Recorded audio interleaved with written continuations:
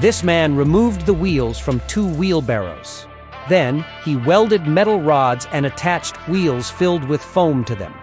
He painted his creation with bright and fun colors and joined them with screws and hinges to easily lift the top. On one side, he added a grid to allow air to enter the cabin that this guy is building.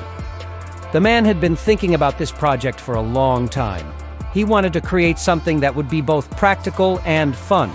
He spent a lot of time planning and designing his creation, and he was very happy with the final result.